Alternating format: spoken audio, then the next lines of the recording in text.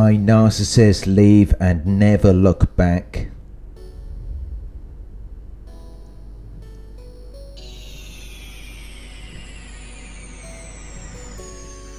Sometimes narcissists leave and never look back because they believe that they can continue to be successful without you. They believe that they can progress without interruption or impediment, without something to hold them back from doing what they want to do or being who they want to be. And they may lead you to believe that you weren't good enough for them, or as though they found something better. But you need to look at the behaviors that you witnessed before they left,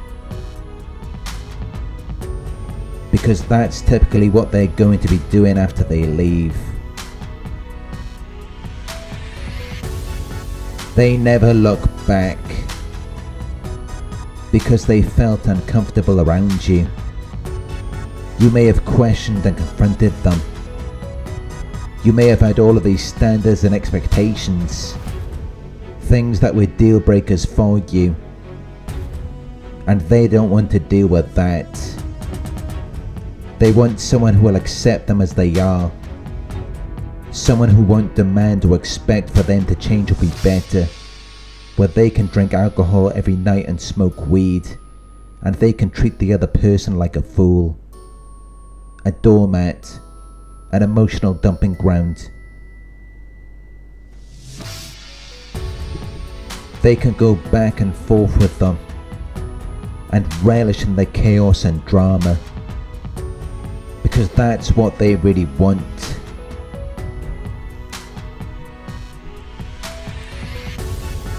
They thrive in dysfunctional environments, with people who they feel more comfortable around, people who know exactly who they are but don't mind, because they knew they could never have that with you. You weren't willing to accept them, and maybe you didn't openly reveal that to them, but they constantly read in their victims' body language, facial expressions and tone of voice to see where they stand with them, to get a gauge on how they should act around you, to test the water before they decide to take further action. And your boundaries were just too strong. They couldn't have their way with you. They couldn't get supply, or it was just too much work. While narcissists don't like to work hard for anything, they'd rather have it easy. They'd rather run off and find an unsuspecting victim who doesn't know what they're about,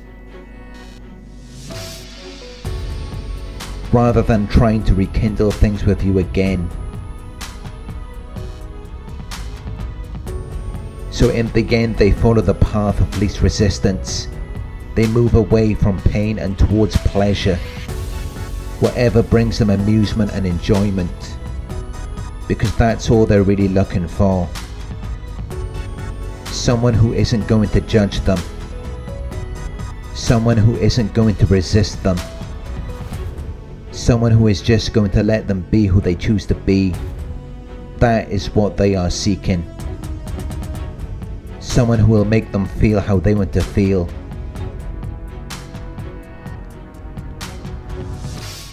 Someone who will make them feel powerful and important, desirable and attractive, quick-witted and intelligent, even though they may have never done the work, and they may never have tried to develop themselves or achieve anything.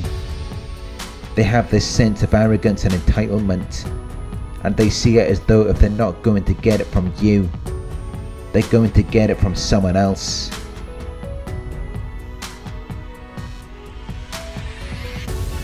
But it is always the victim who initiates the discard.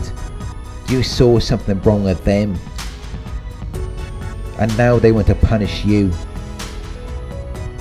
They want to teach you a lesson by leaving you and never looking back, and finding a new source of supply, so that they can show you where you went wrong or how you should have treated them, because that's all it's really about. They're just trying to prove a point. They're trying to show you that you were wrong and they were right, which is why they're just going to continue on their path for as long as it is benefiting them.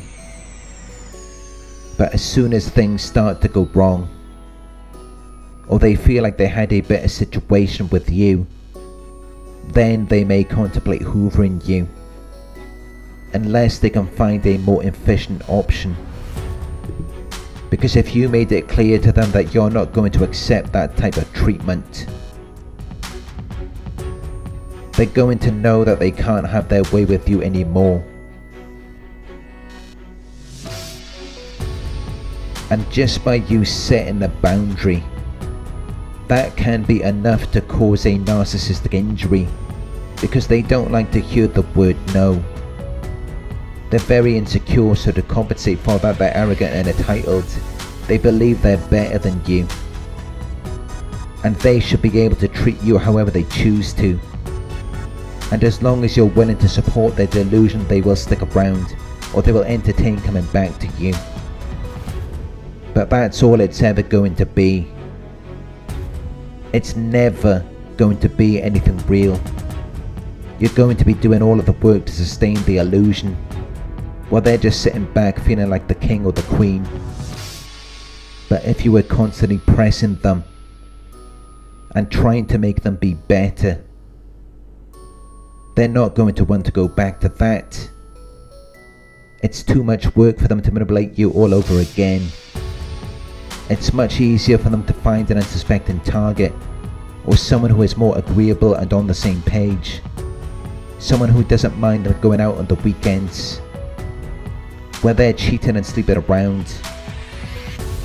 Someone who can tolerate their excessive drinking, smoking, or doing drugs. Someone who accepts their delusions instead of trying to make them change, because that's what they really want. They don't want to build anything for real. They already know they're not about that life. They just wanted to trick you so that they can use you for supply. And when you started to catch on, they knew that it was time for them to take off. Because they're never going to try to be better for you. They're never going to be who you wanted them to be, who they led you to believe that they were in the beginning. They're just going to keep doing what they've always done. What worked for them in the past, what got them the result that they were looking for. And while they may recognize that they were in a better situation with you, a lot of them really don't care. Because they know they're not going to be able to sustain something like that. They know they're just going to be the cause to its demise. And then they will have to start again.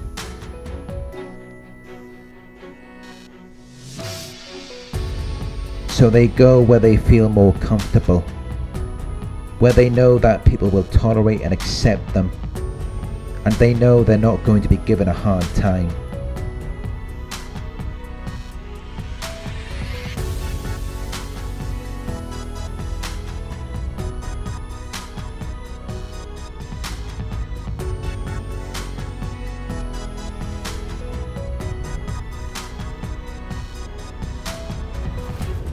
Thank you for watching. If you found this video helpful, please give it a thumbs up. Share your thoughts in the comment section. Hit the subscribe button to receive the notifications. If you would like to support the channel, you can donate at paypal.me/Narc Survivor. You could book a one-on-one with me on my website. It's narcsurvivor.co.uk. Thank you for watching, and I'll talk to you soon.